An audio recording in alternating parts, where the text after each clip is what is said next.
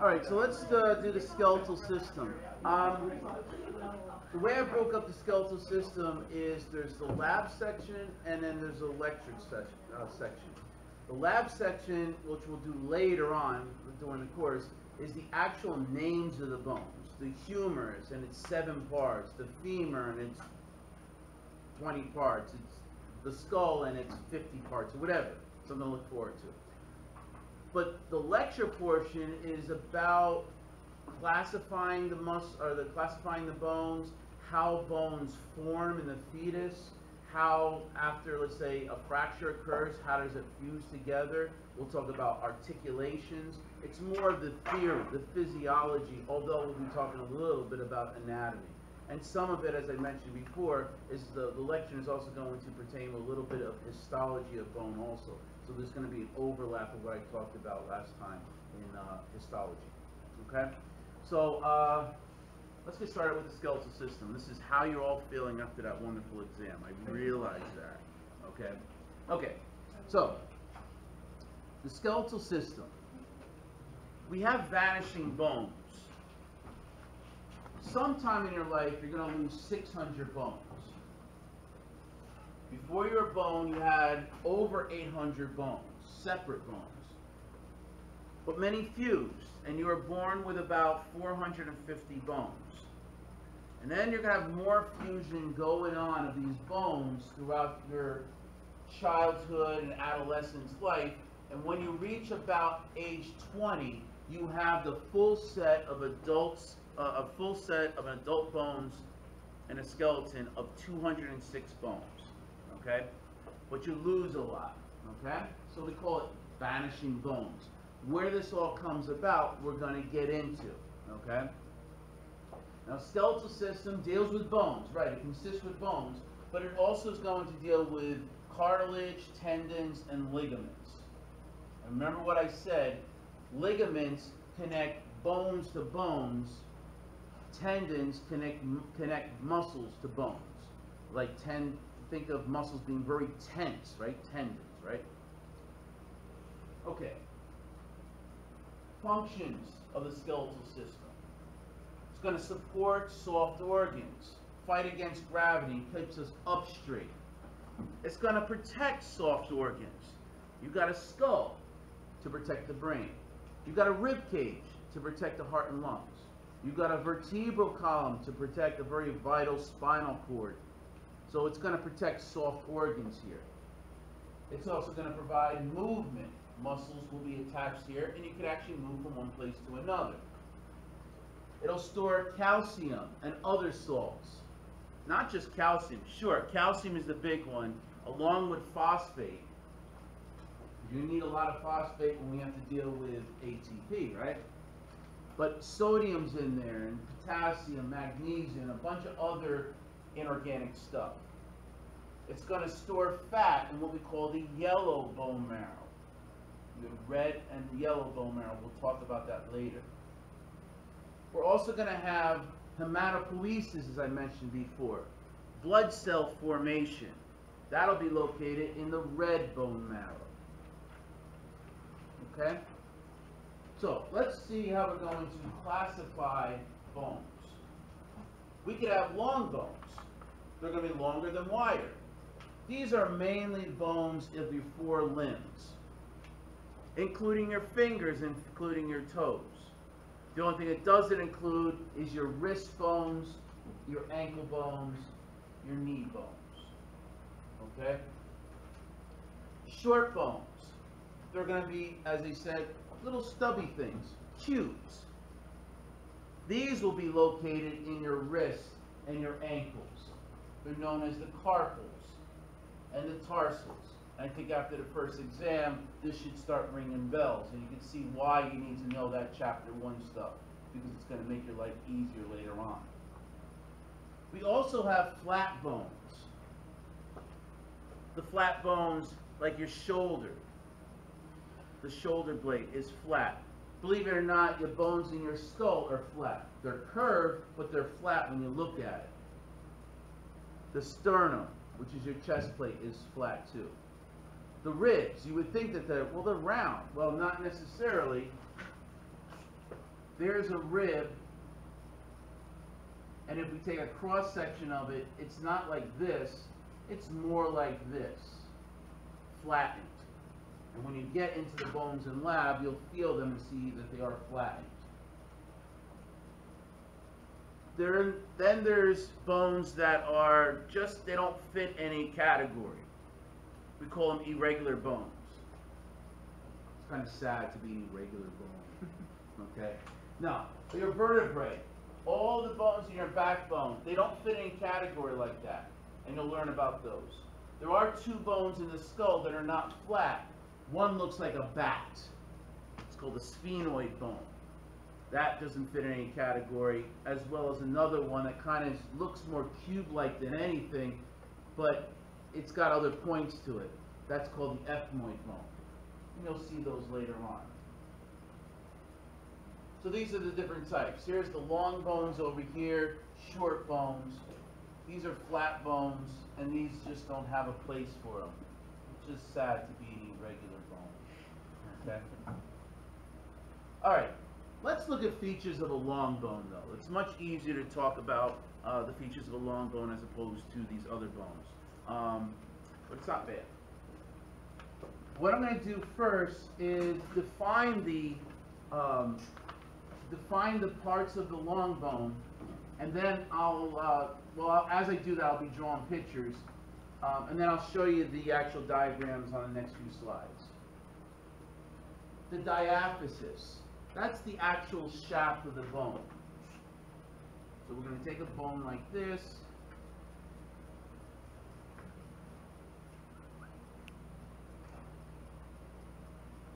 Actually, people are like, oh, I just started drilling. No, you just keep it there, all right? I'm going to just make it a little bit shorter because I'm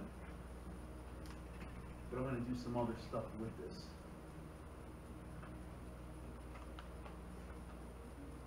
On an angle, really. Okay. So the diaphysis is going to be this area right here. The shaft of the bone. Okay? We also have the epiphysis. That's going to be the ends of the bone. And because you took the first exam, you know that long bones must have a proximal epiphysis and a distal epiphysis. So you got to put it all together, right?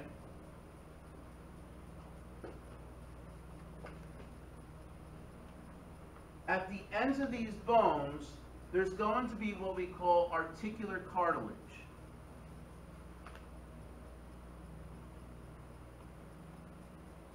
That's going to be made up of hyaline cartilage. If we have another bone over here that it's going to articulate with, this bone will also have articular cartilage. Cartilage does not have any nerves in it. Cartilage doesn't have any blood vessels in it. Bone has both. So if this is, let's say, your femur and your tibia, your thigh bone and your shin bone, the weight on here, you're not going to feel so much pressure because it's riding right on top of the cartilage. So the cartilage doesn't have nerves, it's not going to hurt, all that pressure. But as you use your knees over the decades, this cartilage is going to start grinding down on itself. And what's going to happen here is that you're going to have exposed bone there. Now you're going to have bone to bone on certain areas. You'll be feeling the pain for that. This is called osteoarthritis. Okay?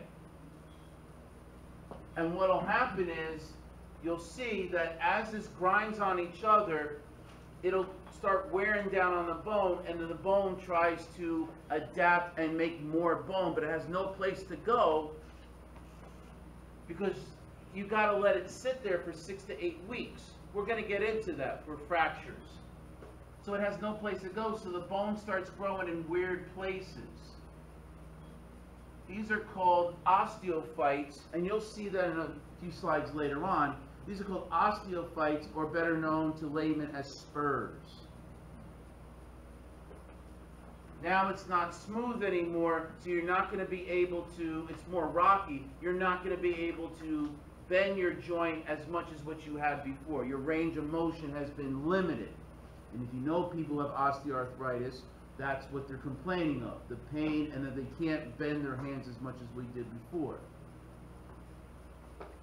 So the articular cartilage is a protective thing to allow us to run and jog and do all the normal activities that we can. Be kind to your knees, please, okay? You can't grow back your cartilage. There's no really blood vessels there. Once it's gone, it's gone.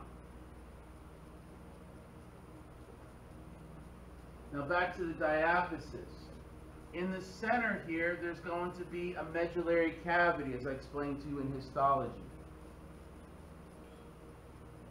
In children, it's red bone marrow, and that's where all the blood cells are being made. In adults, it's yellow bone marrow, and that's where fat is being stored, amongst other places.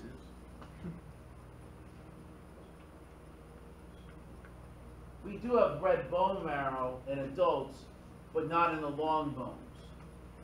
They're in the skull and vertebrae.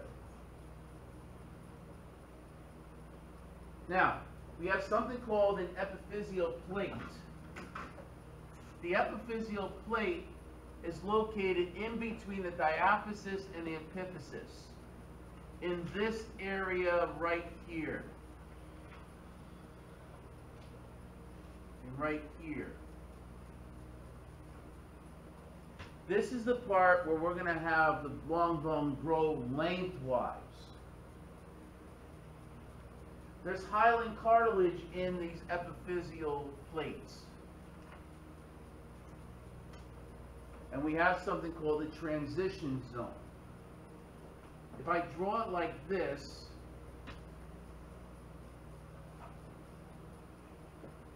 the epiphyseal plate is here. There's hyaline cartilage here.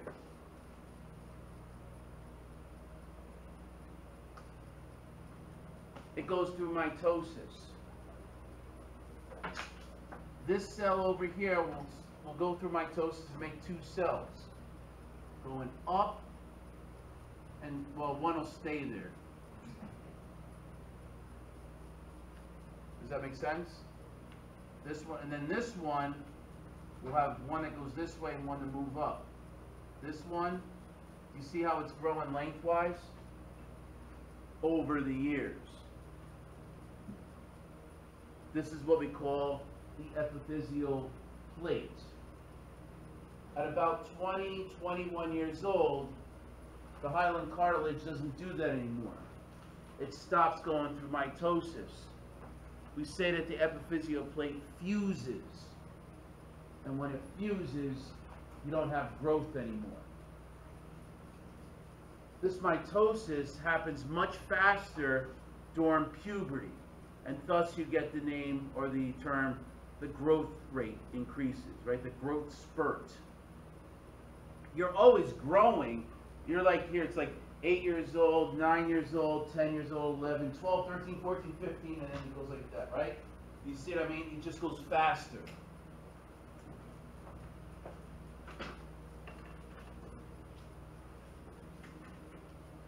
When it fuses, we now call it something called the epiphyseal line. When we get into fractures, you can start seeing things having problems. If you have a fracture of your bone and the fracture goes into the epiphyseal plate, and you're only 5 years old, do you see what's going to happen here? How one bone is going to grow faster than the other one? Those are murderous to actually fix. And when I say murderous, it is very painful. And I'll explain that towards the end of the skeletal system. They have to crank on this thing and stretch it every day. The metaphysis is where the epiphyseal plate is located. So you have the diaphysis, epiphysis, and the metaphysis is actually here.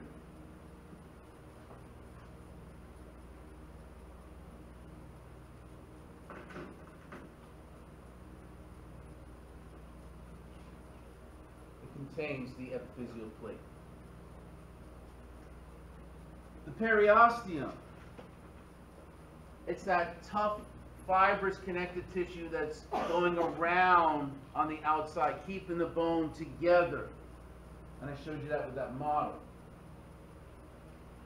I also mentioned to you that if you go to KFC, you get your bone after you eat all the meat, and you start picking at the bone and starting to let it fray a little bit off the side of the bone. That's periosteum. Ooh. Okay? The periosteum covers everywhere on the bone except where the articular cartilage is. The periosteum will also have little holes in it. A hole is referred to as a foramina. You'll see that word popping up quite often when we get into bones in lab. It's called a nutrient foramina. It's going to allow the blood vessels coming from the outside going in to the bone itself. The endosteum is going to line the medullary cavity, and that'll contain osteoclasts, chewing away at the bone and putting it into the calcium into the bloodstream. Okay, so proximal epiphysis, distal epiphysis. There's your diaphysis. You see the medullary cavity, and in this case, yellow bone marrow.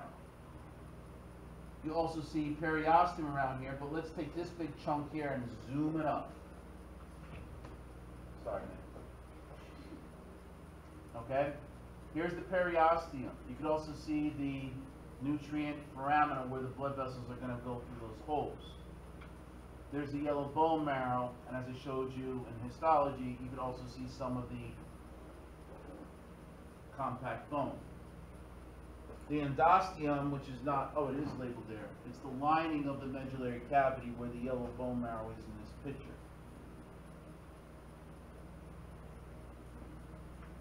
Bone marrow. Red bone marrow is in children and adults. Obviously, adults have it too. You're still making red blood cells. This is where the site of hematopoiesis, where blood formation takes place. In adults, we have yellow bone marrow though, and that's going to store triglycerides and energy, right? It's all your fat. Now, hematopoiesis, where does it take place? In the embryo and fetus, it takes place in the liver and in the spleen. And even before that, like the first 2 weeks of gestation, or after fertilization, it actually occurs in the yolk sac. But we lose the yolk sac pretty early in the embryo. But then we go into liver and spleen that makes the red blood cells and white blood cells and platelets. In children, the red bone marrow is mainly in the, well, it's in the long bones, mainly in the legs. Typically the femur and the tibia.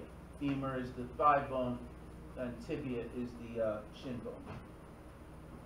In adults, the red bone marrow, its primary source is going to be the trunk and the head. So the chest plate, the ribs, the skull, the vertebrae.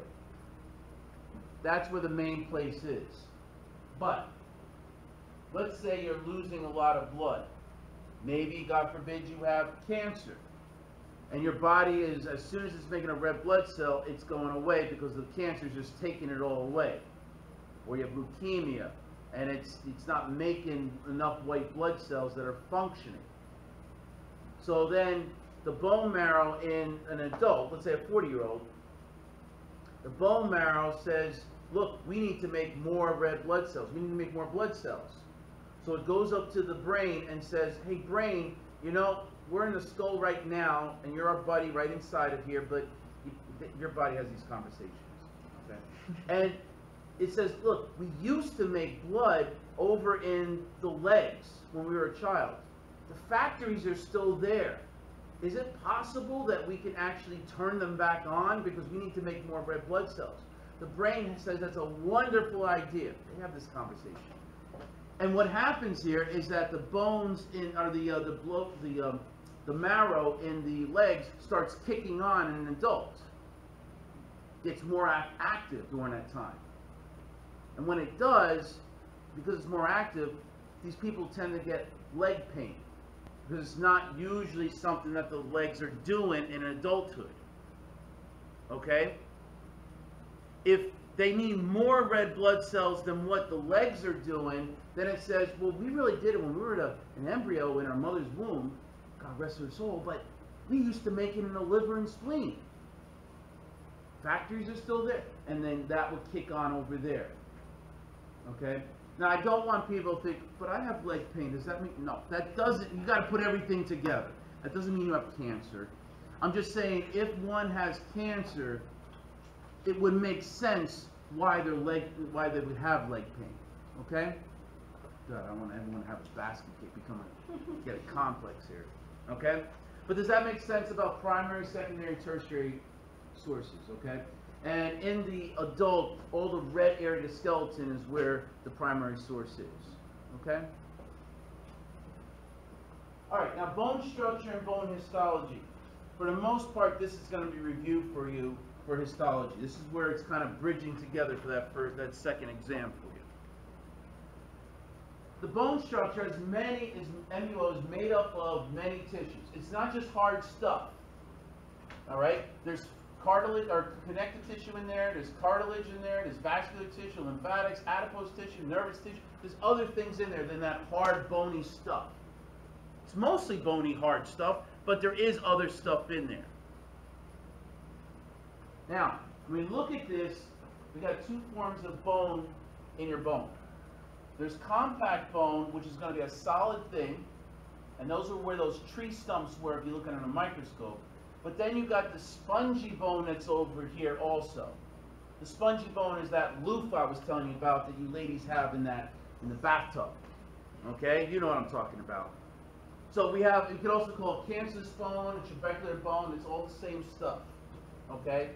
All those interwoven stuff, those little spongy areas, those lines going through there have a special name. We call it trabeculae. Okay? The spongy bone is going to be surrounding, it'll be underneath or deep to the endosteum. Right? It's going to have the medullary cavity, which has the bone marrow, and then the lining of that is going to be endosteum, and then I guess outside of that is going to be spongy bone, and then compact bone. Okay? So you'll see spongy bone kind of underlying the endosteum here. But it's going to all be in the ends of the bones also, the epiphyses. You're not going to find any compact bone in the epiphyses. And we'll explain that later on when we talk about ossification. So if you take a cross-section of the bone itself, and I kind of drew that for you yesterday, there's the bone marrow, which is in the medullary cavity. The lining of the medullary cavity is going to be endosteum. Then you've got spongy bone here, compact bone, and then this thin layer out here is the periosteum. Okay? Questions on that? Okay. So you saw this before. This is what it looks like histologically. We'll show that a little bit better later on. But they look like tree stumps, cut tree stumps. And those concentric rings that you see, the bullseye, so to say, is what we call lamellae.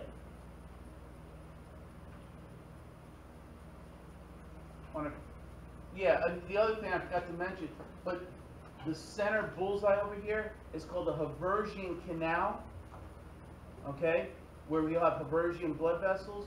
There's a couple other names they could call it too. Osteonic canals and central canal. All right, a lot of different names for the same thing. Running theme in A&P, okay? Here's what spongy bone looks like histologically, which you won't have to worry about in histology. But here you have the bone trabeculae, and then in between here you're going to find fat tissue, adipose tissue. Okay? Now, specialized cells of the bone, which we mentioned before. Not the first one though, something called osteoprogenitor cells. These are basically the stem cells. These osteoprogenitor cells are going to make all of these cells here. It's our stem cell. And 2% of bone consists of these living cells. So your bone is not just hard, it's living too. Okay? So the osteoprogenitor cells will make the osteoblasts, and then indirectly the osteoblasts will become osteocytes once they go into a lacuna.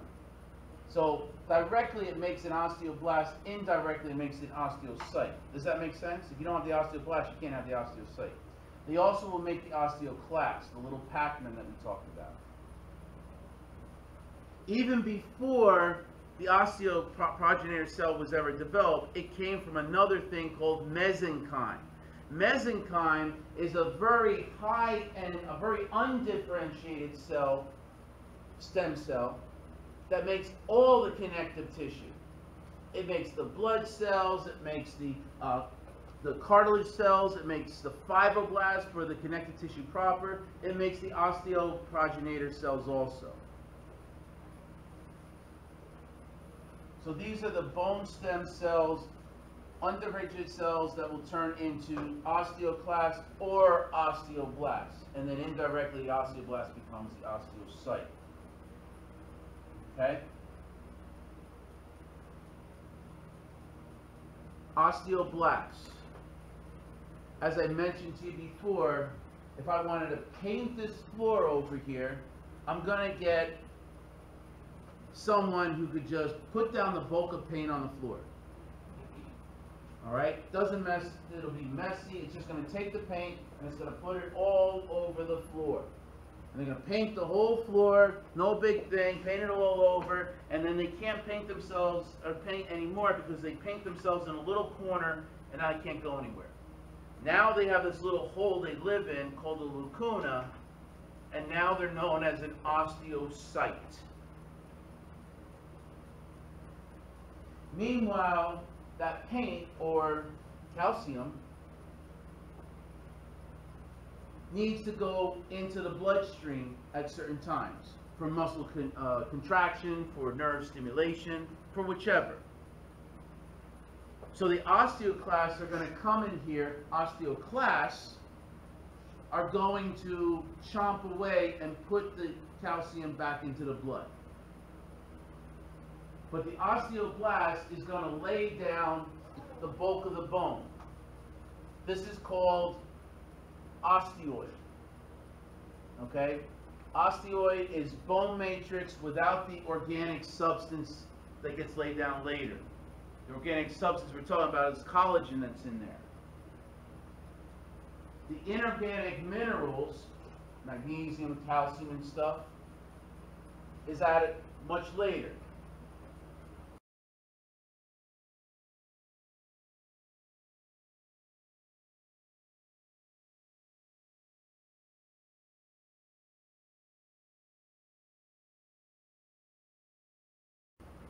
There's something called hydroxyapatite.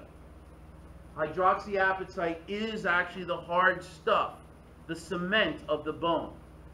Hydroxyapatite is made up of calcium and phosphate crystals. And that's the bulk of the bone itself.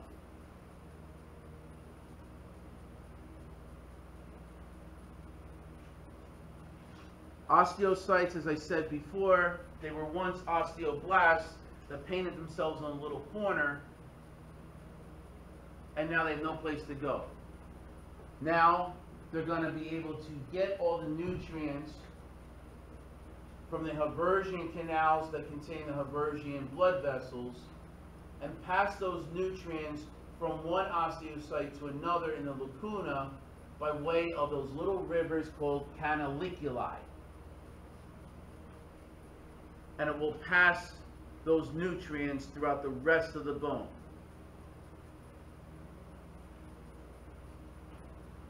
So the osteoblasts are our builders. Okay? They're going to put calcium into the bone. Then we have osteoclasts, like little Pac-Men. They're giant multinucleated cells that have a lot of lysosomes in it. Lysosomes are going to digest things. So it's going to digest the bone to put it into the bloodstream, at least the calcium into the bloodstream. When it does that, we say that it resorbs bone. Little fancy word, okay? And it shapes the bone. We're going to see also, if this is going to be your bone over here, and you break the bone, osteoclasts, osteoblasts are going to fill this all in with calcium, like glue. And if we leave it like that, the bone is not going to look right. It'll have a bump over here and have a bump over here. So osteoclasts are going to shape the bone, little Pac-Men. It's going to chew away at this and put it into the bloodstream so that this little bump here is not so noticeable.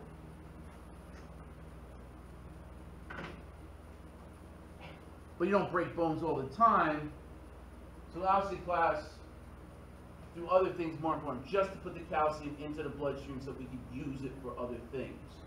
As I said, nerve conduction, muscle contraction. So it's going to release the calcium into the bloodstream. So if we increase osteoclast activity, calcium will go up in the blood. If we decrease osteoclast activity, we're going to decrease the calcium in the blood. Okay? Pretty straightforward. If the osteoclast activity is too excessive, your bones become brittle. Does that make sense? Estrogen, when someone has a lot of estrogen, just during your childbearing age in a woman, the estrogen keeps the osteoclast toned down. Don't get too active. It's like a parental thing. All right? We like you over there. You're doing your job. Just don't get too active. When you go through menopause at 50, 51 years old, the estrogen goes down and the osteoclast activity becomes excessive. What's that disease that they're more prone to getting? Osteoporosis. And that can lead to fractures. Okay? So osteoclasts are the sculpturers. Osteoblasts put the clay on here. Just put piles of clay on here. Bulk it up. Osteoclasts is going to chisel away and turn it into a Michelangelo. Okay? If you think of it that way. So when you compare it throughout your entire life, now look at the legend over here because I don't want you to get mixed up. OB is osteoblast, OC is osteoclast, not osteocyte. Okay? In a child, you're going to have more osteoblast activity than you do osteoclast activity. You're building bone.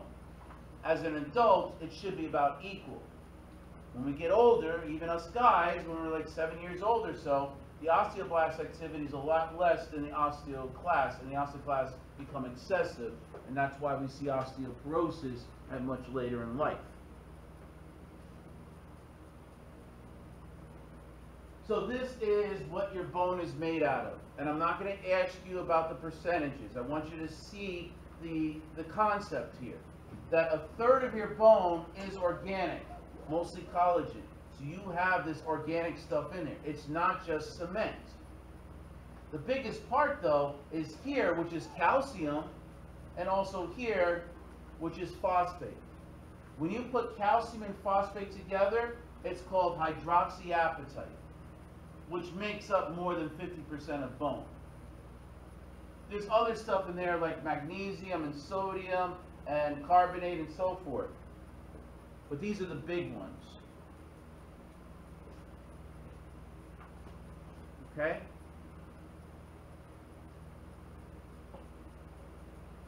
So why do we have collagen in there?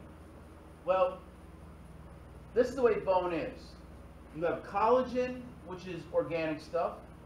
You have hard stuff, which is going to be hydroxyapatite, calcium, minerals, and then you've got the collagen in there. If we remove the mineral, remove the calcium, then what's left in there is collagen, right? Collagen is going to be able to bend. And you can do... Am I doing a sales pitch here saying so much? All right. I'm going to tell you what I'm thinking about, right? If you take your bone from KFC or wherever and you put it in vinegar, acetic acid, the acetic acid will actually combine with or react with the calcium and pull the calcium out of the bone. You leave it in there in a bowl of acetic acid, vinegar, just regular vinegar, for about 2 to 3 days. Take the bone out. Keep it submerged. Make sure, because sometimes it floats, so put a spoon on or whatever. Keep it submerged, and then take it out about 2 or 3 days. You'll be able to do this. Bend it all the way around. You'll see a lot of foam on top. The acetic acid precipitates with the calcium, so that's what that foam is on there. But it's safe to do even for kids. Okay? So that's what happens. You could also do that with an egg, right? There's calcium on the hard shell. You put that egg in vinegar, acetic acid, keep it, because it'll float, so keep it submerged in the vinegar for about 2 to 3 days, take it out, and you know when you crack open an egg, the shell breaks, of course, but then you got that film that happens underneath, that's called chorion, okay? That'll stay intact, but all that calcium came off, and you've got what we call a rubber egg. It's not really rubber, it's that chorion that's underneath, and that's what happens there. So that's what happens if we remove the collagen. If we remove the calcium. If we remove the collagen, then your bones are like glass. It shatters.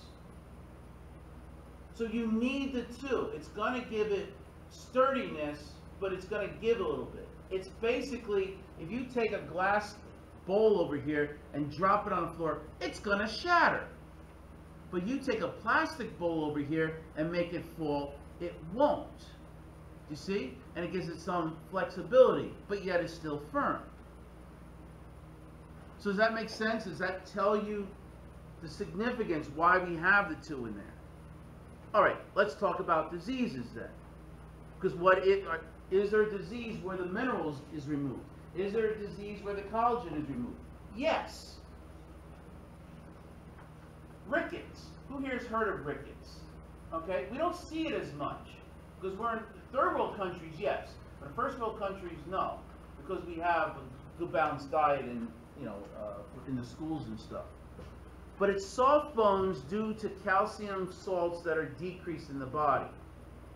So they either have a lack of calcium in their diet or vitamin D, which is needed for calcium absorption in your diet. It's a common disease in a third world country in children.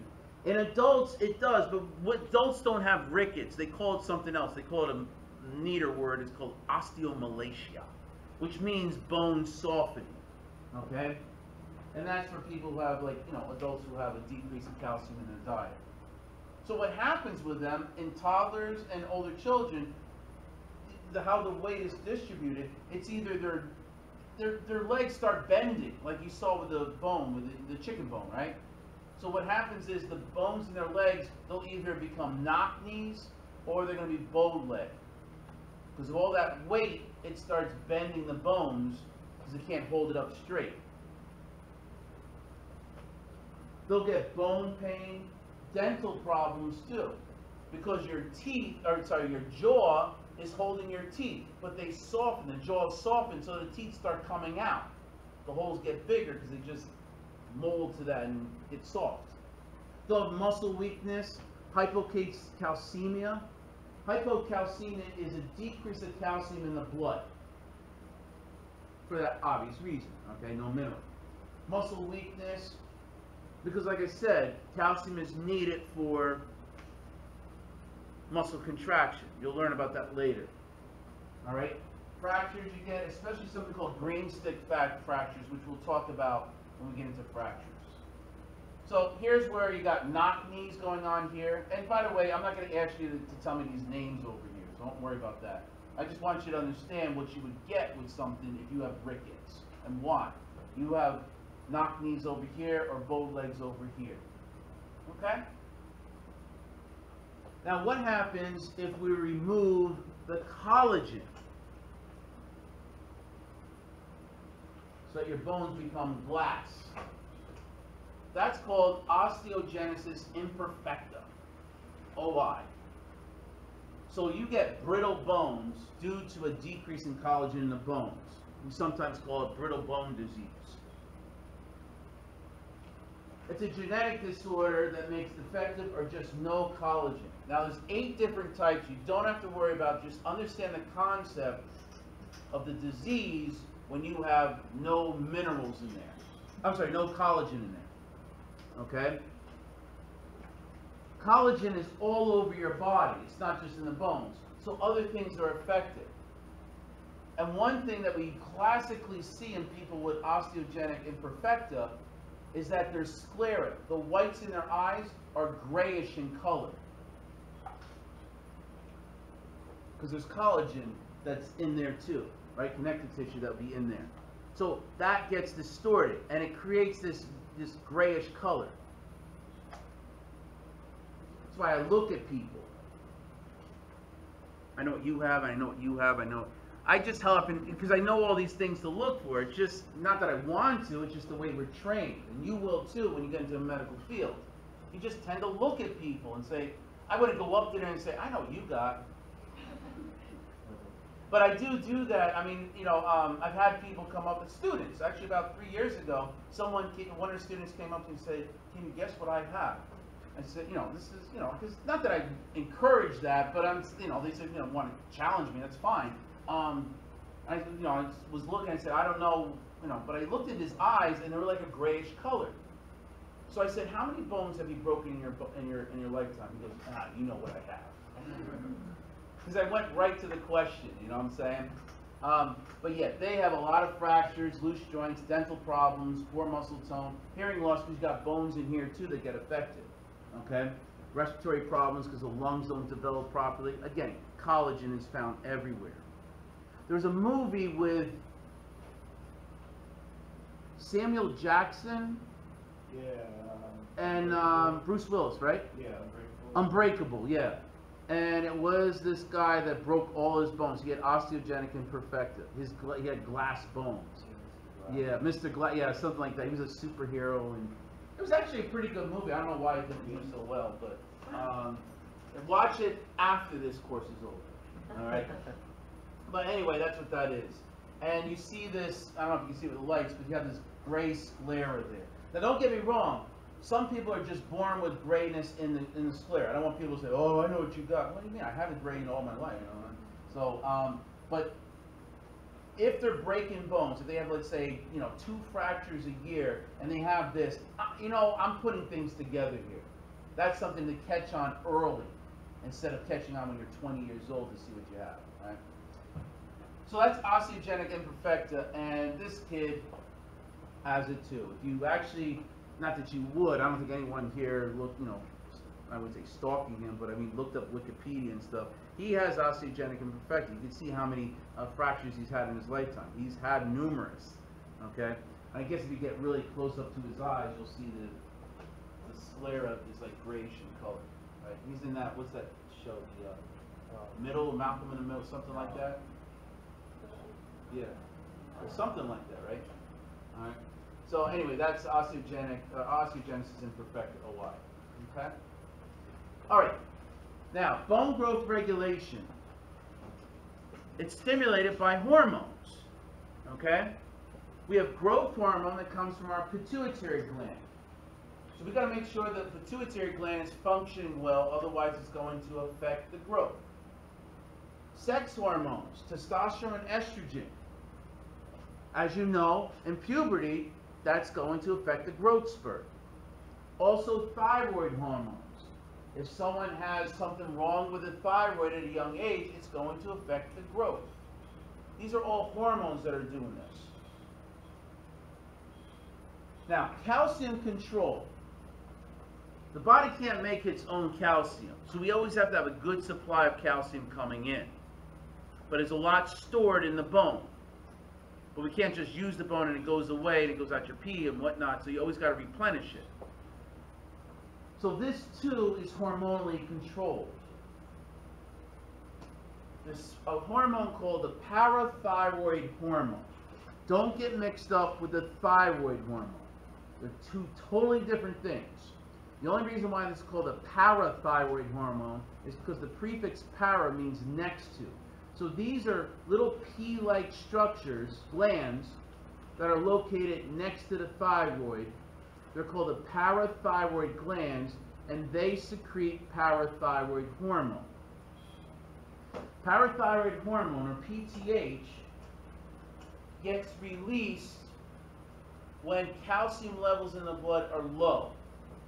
Then the parathyroid hormone is going to get released and target a few places. This hormone is going to target the bone and say, Mr. Osteoclasts, do your thing to get the calcium in the blood. So they increase osteoclast activity. They will also target the intestines to say, hey, look, you're eating a lot of food, and I know there's food in there that has calcium. Well, don't make any of it go out your poop. We need to absorb quite a bit more than what we usually need. It'll also target your kidneys. The kidneys are going to excrete excessive calcium, but the PTH is going to say, don't let that calcium escape the kidneys. Reabsorb it back into your bloodstream. So the PTH, parathyroid hormone, targets osteoclasts in the bone, intestines, and also the kidneys, to put everything, try and get the calcium back into the bloodstream. Then we have calcitonin. Calcitonin is a hormone that comes from the thyroid gland. And when calcium levels are very high in the blood, calcitonin comes out of the thyroid and tells the bone to say, take that calcium in the blood and Mr. Osteoblasts, put it back into the bone. So calcitonin is going to tone down calcium. Hey, there's a nice mnemonic, right? Parathyroid gland, parathyroid hormone is going to increase calcium in the blood. Calcitonin is going to decrease calcium in the blood. Does it make sense? Okay? And like I just said, these are the targeted organs they go to. Bone, kidney, intestines, and these are the things that it does that I just explained to you. Okay? PTH does this in the bone, does this in the intestines, does this in the kidney. This is the stuff I just explained, but there it is in words. Calcitonin goes to the same spots, but do the opposite effect. Skin. Skin is also important in terms of calcium regulation, specifically vitamin D. Vitamin D synthesis is going to, part of it's going to be needed in the synthesis process by the skin. Ultraviolet light from the sun is going to stimulate the skin to start making vitamin D. You only need about 45 minutes of sunlight each week for this to occur. I go to my doctor in February. He wants you to do a vitamin D level on me. I say, don't do it. First off, it's $300. Secondly, I know it's low. I'm not wearing tank tops in February. Does that make sense? All right? So you expect it to be low. All right? So you just know in the winter months, you should be taking more calcium in the winter months. Not in Florida, but up here. You see what I mean? All right? So it makes sense. The vitamin D is needed to help absorb calcium in your diet. So it's going to target the intestines to make sure we could really absorb things from the calcium from our diet. The kidneys are going to also help control calcium. They're going to make something called calcitriol. Calcitriol is basically, well, physiologically, it's the same thing as PTH. It works the same way. It's just not coming from the parathyroid gland. But it works the same way. It's the most active form of vitamin D. It's also found in fortified milk. And it's activated by the kidney. The skin and liver, as I showed you, skin is needed for vitamin D synthesis also. So the skin, the liver, and the kidney are all working together to make this active form of vitamin D called calcitriol, which is going to help increase calcium into the bloodstream, just the way PTH would, parathyroid hormone would. Okay? If you have something called hypercalcemia, that's an increase of calcium in the bloodstream. And this is going to have side effects. You have too much calcium in the bloodstream, the kidneys are going to be overwhelmed with all this calcium, and it's going to start getting clogged with calcium and forming calcium stones. So you're going to have kidney stones. You'll have brittle bones because the osteoclasts are working overtime. You'll have confusion. You're going to need calcium needed for one neuron going to another neuron. You'll have stomach ulcers and muscle weakness. So my little mnemonic on this is stones, bones, moans, and groans. Right? Stones and bones. You know, groans is like, ah. Moans like, Alright? Hypocalcemia. A decrease of calcium in the blood. And that's going to affect nerve transmission. You'll understand how calcium works when we get there. But you'll get tingling sensation, muscle spasms. We'll get into those later. Alright, so compact bone. You got the Haversian system we saw in histology. It's also known as an osteon. It's the functional unit of a compact bone. Those cylinders that we saw. And I'll show you pictures of that. The Haversian canal is in the center of each one of those Haversian systems. It's the bullseye, so to say. It's also known as a central canal. It's also known as an osteonic canal. They're the ones that go the length of the bone. But then we also have canals that make like H's, and I'll show you a picture of that, where they connect the Haversian canals. They're called Volkmann canals. We have Haversian blood vessels in the Haversian canals. We got Volkmann blood vessels in the Volkmann canals. And then we got the lamellae, which are those concentric rings. The lacuna is where the osteocytes are. They were once osteoblasts that painted themselves into a lacuna, and now they're known as osteocytes. The canaliculi are those little rivers that come out of the lacuna that allow the nutrients to go from the osteonic canals, or the Haversian canals with the blood vessels, to carry the nutrients into each lacuna which has an osteocyte. So now you're looking at this, that little model I showed you. There's a medullary cavity. You'll see the endosteum on the side there, but you'll see the spongy bone. This is one Haversian system, but they're all over here. Concentric rings are in there. This is similar to the model I showed you.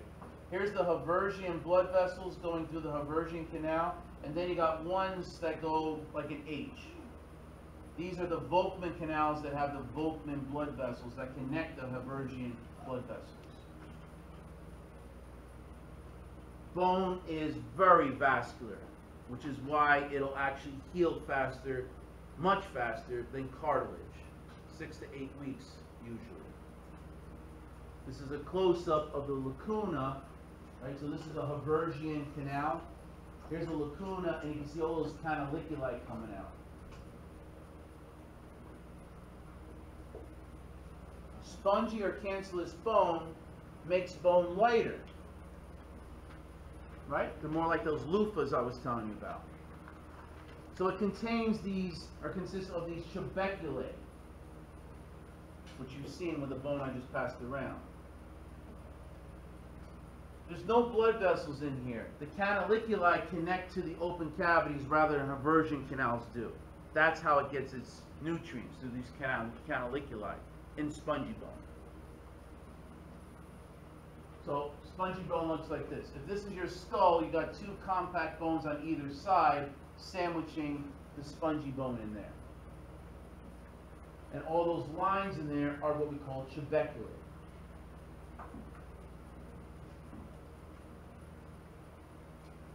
This is just a close-up of it. Spongy bone is in the ends of the bones. Now, looking at the trabeculae, it looks like it's haphazard, but it's not. They actually are in an organized fashion dealing with all the mechanical stresses that the body goes through. Where there's more pressure, more stress, then as they grow, because they keep on changing, like the way you put a plant on the windowsill, they will tend to lean towards the sunlight. Then you trick them and say, okay, you want to play games? I'm going to turn you around, you're going to face that way. Somehow it bends right towards the sunlight again, right? Same thing with here. The trabeculae, if there's going to be more pressure, it's going to create more, it's going to follow those stress lines where there's more pressure to make it more sturdier. And this can change. It could realign itself and it could change. The way your femur is, your thigh bone, it's not straight in a person. When you look at, let's say, even a skeleton here, they're going this way. So what's happening here is that the stress is not going to be perpendicular here with the bone itself. It's going to go perpendicular to the floor, not to the bone. So you can see it's not going this way, it kind of bends this way. Another way I could actually show you this is if you're a runner and you've been running for, let's say, I don't know, 3 years, you're jogging and you're you're training for the Olympics. You're putting more stress on your leg bones, are you not? Every time you land on your foot, bam, bam, bam, bam, bam. So the spongy bone is going to get more, go towards where the stress is so you don't break your bones over there. Does that make sense? It just does that. Then you decide you want to take anatomy and physiology with me. You're not running as much. You're sitting down a lot more. So now the stress on your bones has been altered. Not much stress is on your legs. So the spongy bone is going to start changing, the trabeculae is going to start changing form to where the stresses are. Your butt bones will be actually a little bit more stronger because it's holding up your whole body. You see what I'm saying? So it changes. It doesn't change overnight. It changes a matter of, weeks and months, and it adapts to that. So you have this bone remodeling. It's always replacing old bone with new bone because it's dealing with these new mechanical stresses that your body's doing every day. Your bone is not the same it was 5 years ago. It's different. And it's doing this because it's doing all new stresses. 5% of bone mass is remodeled each year on a normal basis. There are two types of people that, these are two examples, there's probably a lot more, but there's two examples that aren't going to do this. People who don't have the stresses on their bones. Bedridden people. They're just lying there in the bed. Their bones are not going to be strong. There's no stresses on it. Does that make sense? What about astronauts? They're up in space. There's no gravity up there. There's no stresses on the bone. They are at risk of getting osteoporosis. So while they're up there, if they're up there for a month, they have to, I'm just guessing, I know they have to do this, I just don't know how long, but they have to go maybe, I don't know, 4 hours a day into an area that has gravity. And they have to sit there and read a book or do whatever work they have to do so that their bones have some kind of pressure on them.